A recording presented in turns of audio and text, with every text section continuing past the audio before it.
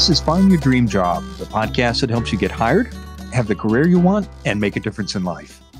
I'm your host, Mac Pritchard. I'm also the founder of Mac's List. It's a job board in the Pacific Northwest that helps you find a fulfilling career. One of the best ways to get good at job hunting is to talk to people who do it well. That's why once a month, I interview a Mac's List reader who found a job they love. Our guest today is Alex Dolan. He's the Senior Director for Global Outreach and Marketing at Global Electronics Council. Alex Dolan believes in the power of asking for help. In a story you can find on the Mac's List website, Alex says he got invaluable support from a career coach and professional groups in his field. This groundwork helped Alex prepare so he was ready when the right opportunity presented itself. Alex, why do you love your job? I love it because my background I have a background in the arts, and so as I grew up, I wanted to be doing something creative, and I also wanted to be doing something socially relevant. And this kind of does both of this. So as a marketing professional, I get to flex my creative chops, and the Global Electronics Council is doing something really important for sustainability, and I get to be part of that and drive that mission. Well, tell us briefly about the mission of the Global Electronics Council. So they are formerly the Green Electronics Council and now the Global Electronics Council as of this year. They are a global organization that is bringing more sustainability to technology. And that means electronics, things that phones and computers and copy machines, everything that has an electronic component can be made better for less environmental impact and have less environmental impact, could be ethically sourced, have more effective labor practices and more ethical labor practices. And so this basically tries to drive that sustainability within the technology sector. Well, let's talk about your job search, Alex. Now, you moved to Portland in March of 2020 on the very day our state went into lockdown because of the COVID pandemic. What was it like looking for work during those first few months of the pandemic when there were hiring freezes and double-digit unemployment? It was definitely different from any other search that I've had. And I would say, I was going to make a joke saying it was very lonely. But the truth is, one of the things that I really liked about coming here is that Portland, I think the demeanor of people have been very generous with their time, even by phone and by Zoom. And it reminds me of when I grew up in Boston, and Boston was a smaller town when I grew up in it, and then moved to San Francisco in 2000. And at the time, San Francisco was basically a small town. Oakland hadn't come up and San Jose hadn't come up, and that area hadn't been this tri-city megalopolis that it's become. And one of the things that appealed to me about Portland is Portland still, it definitely feels like a city, but it's small enough that it feels personal. And so when I moved up here, it was strange because all of my conversations had to be remote, but I did feel people were really generous with their time. And I had a lot of friendly people that helped me out. And was that challenging when those were particularly scary times in the spring of that year and the summer? Did you find it difficult to get people to make time to talk to you? I didn't find it hard for people to talk to me, but I found, like you were saying, there were for at least 3 to 5 months, there just was a hiring freeze everywhere. So there wasn't. I had to go in with the expectation that the person I was talking to probably wasn't going to be offering me any kind of job, but just linking me to other people. How did you manage that change in expectation and keep your morale up during what must have been a difficult period? Well, I've moved several times, and that helped me prepare for it. So from Boston to San Francisco to New York City, back to San Francisco, up to Portland. And through that, I created this methodology of job searching where the first thing I did was just do research on the town and just see what companies are doing interesting things. And sometimes you can do that work remotely, and sometimes it's better to be in place to do it. So I didn't expect going into it that I would be able to snatch up an opportunity in 2 weeks. But I started doing the seed work when I was still in California and tried to see what industries were popular. As a marketing professional, I have the ability to my skill set, what I do for a living, can plug itself into a lot of different industries. So I looked at what industries were emerging, what kind of companies, what size companies, what was a small startup, or the Nikes and Intels of the world, what was a large corporation. And then it's really easy from the outside to realize, oh, Nike's here, but you have to really peel back layers of the onion to see what innovative companies are emerging. And not even startups, but established companies, but just companies that don't have nationwide buzz yet. So a lot of my initial work was just research on who's here. And how did doing that kind of research help you in your job search? Many listeners, many people might just start sending out applications, but you did the research first. How did that help? It helped me to identify what I wanted to do and who I wanted to affiliate myself with.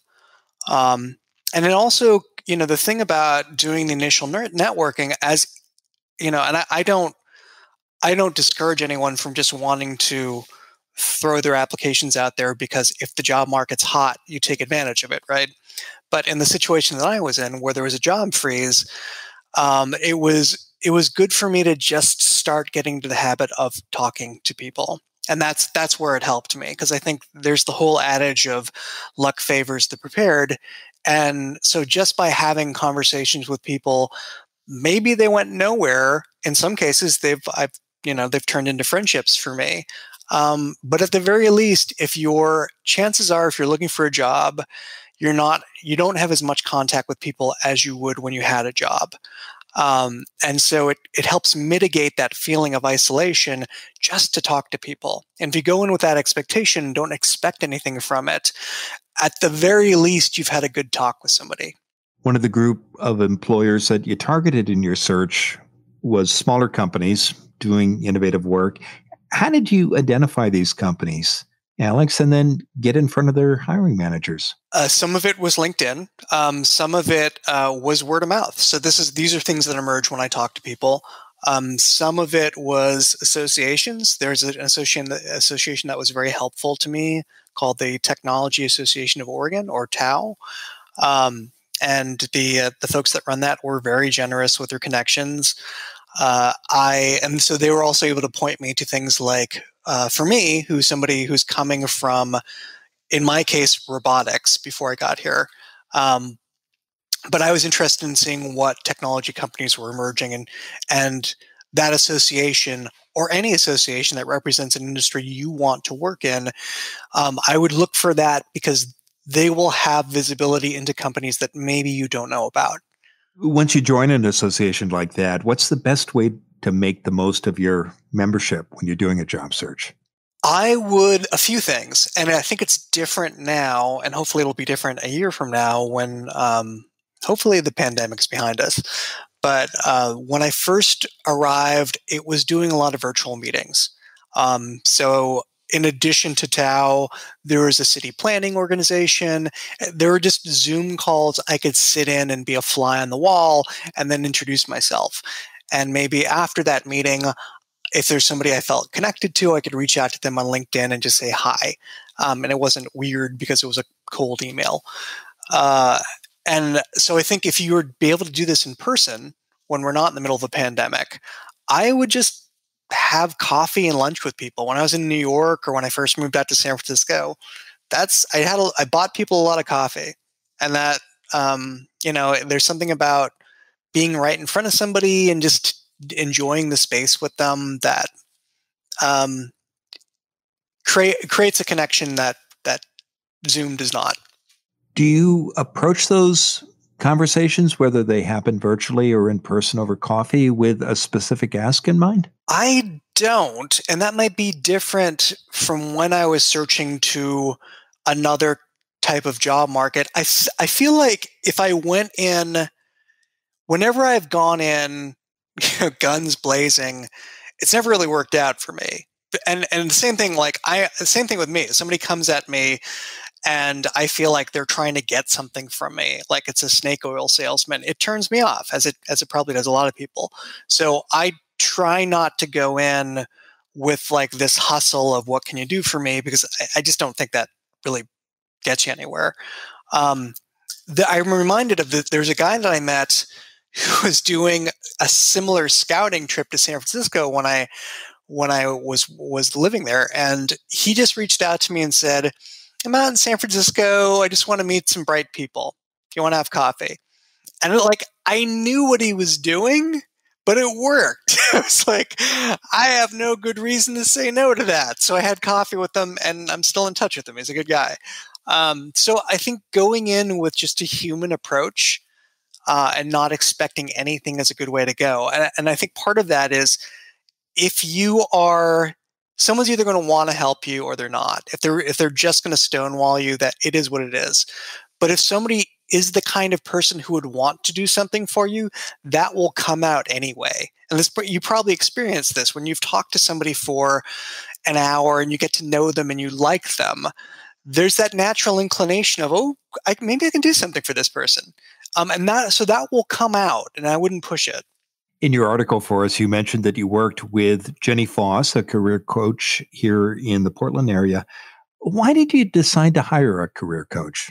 Part of it, and again, very high praise for Jenny Foss. She's wonderful, very generous with her contacts, deep expertise, and just a exuberant energy that, as somebody who, you need to get your spirits picked up if you're looking for a job. She really helped with that.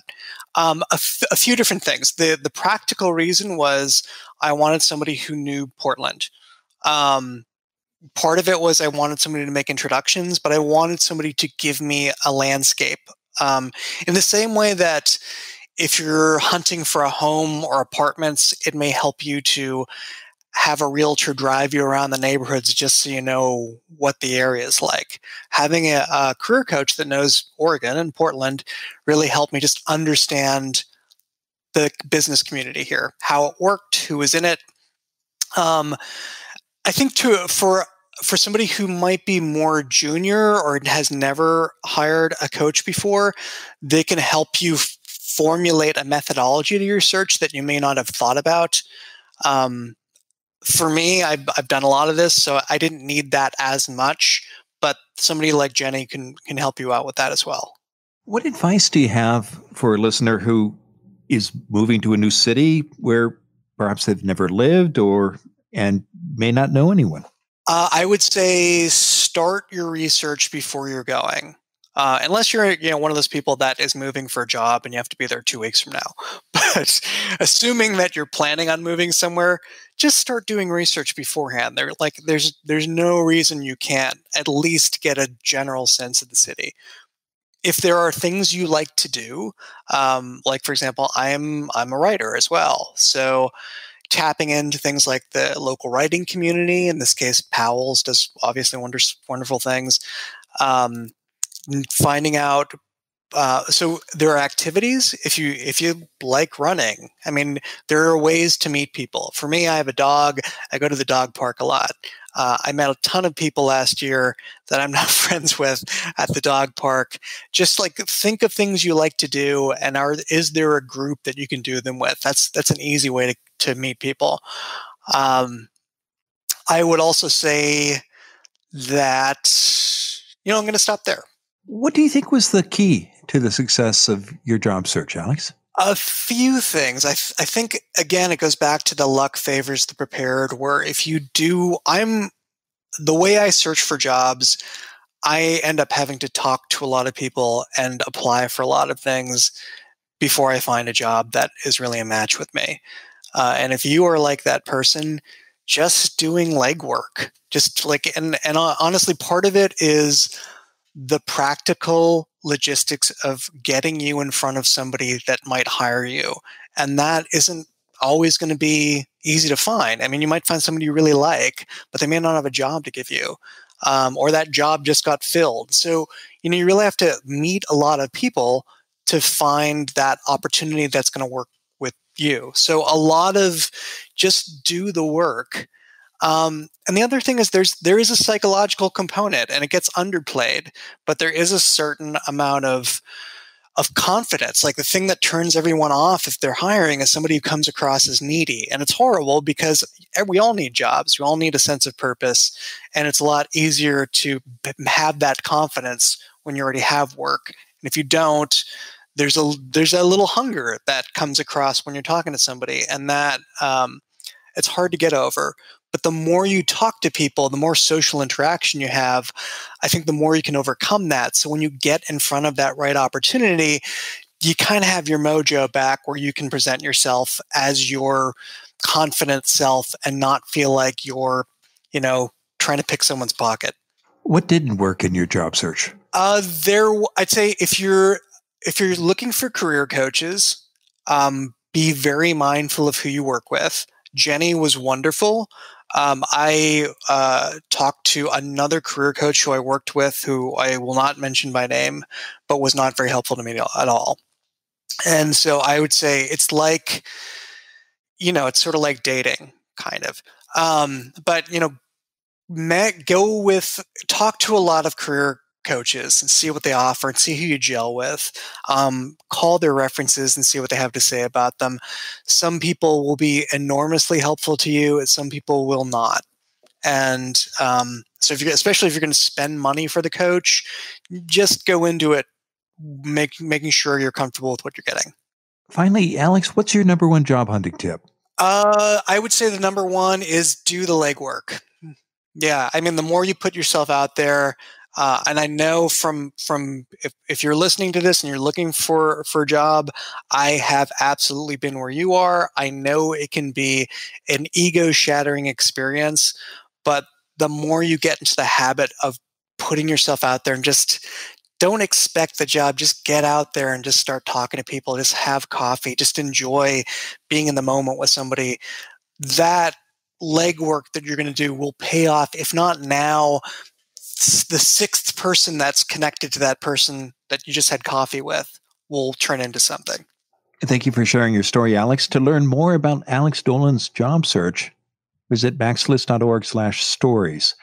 And check out the MaxList website for dozens of other success stories. On the second Friday of every month, we add a new interview with a MaxList reader who has found a dream job. Go to maxlist.org/stories.